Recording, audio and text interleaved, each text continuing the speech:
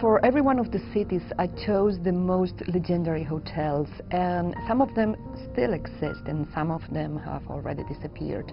But I chose them because at that time there were very, very special places. People used to stay there for days, and there were parties, and there were balls and receptions, and they were very, very mythical places. So I decided to use them as part of my book because they could provide the story with some particular magic. In order to learn about the world of espionage, the only thing I did was to watch old movies and to read novels. I don't have any technical knowledge about that word. I don't know any spy. But I read a lot, and I learned a few tricks of that world. And then when I decided to use my own code, which was Morse code for Sira's technique to transfer the messages in the patterns of addresses, I think it's something that I just made up. I think it's an invention.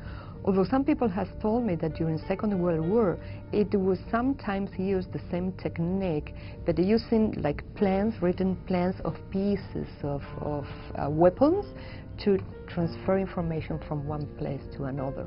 But in my case, I think it was just my imagination what I used.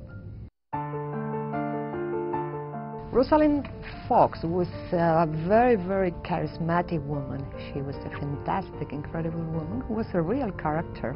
She was English, but she grew up in Calcutta in colonial time, in the times of the British Empire.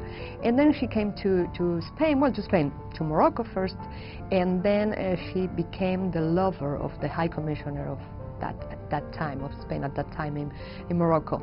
And she's the one who influenced him to support the Allies, the British, during the World War, confronting the political situation of Spain, which was pro-Nazi, pro-German.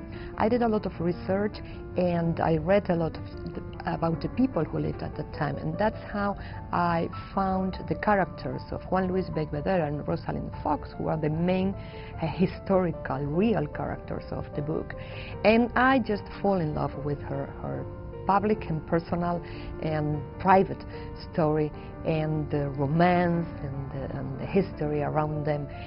But I didn't want to write a novel just with real characters. I wanted to create a fiction and a fictional main characters, and that's why I created Sira, and that's why I joined her to Rosalind. It's like a connection between fiction and reality in my book.